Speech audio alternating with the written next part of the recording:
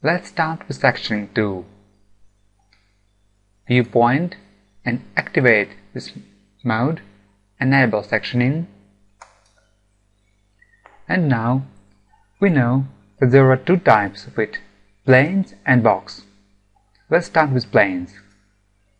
There are 6 planes we can use in this program. Let's start with one, but if we want to use another one, we should click here and it works.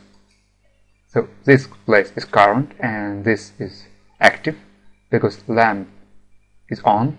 When lamp is off, it's inactive. So now we have only one plane, and we should choose the alignment, top, bottom, front, or another. Okay, let's choose top.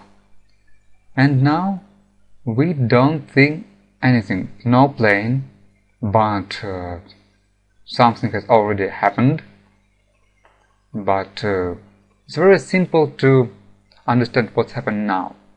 We only should press this button, move button, and now we can see this thing to move our plane.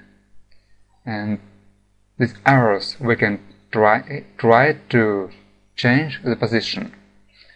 We only should go close to this arrow, then press left button, hold it, and change the position. Now we're changing and everything's changing.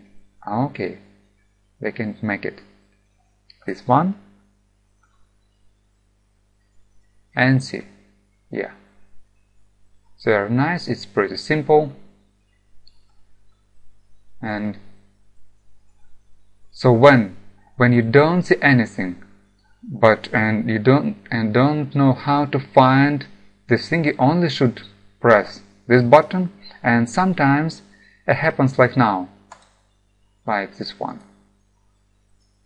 So sometimes you press enable sectioning, then use plane, and you can see this thing.